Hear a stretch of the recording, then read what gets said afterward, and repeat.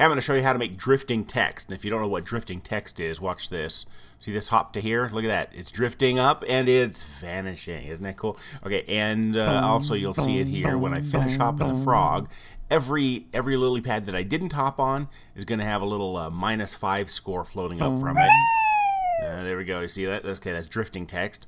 And in fact, drifting text is used in lots of games. There's an old Mario game I just pulled a clip off of YouTube, and you can see how there's drifting text when he gets the little things and stuff like that. So this video is not going to show you how to do drifting text. Instead, I'm going to point you to an article on Game Dev Nation that shows you how to do that. And there are video tutorials there that are included for free, and you can get the code for this for free also, and use drifting text anywhere in any of your Corona SDK games.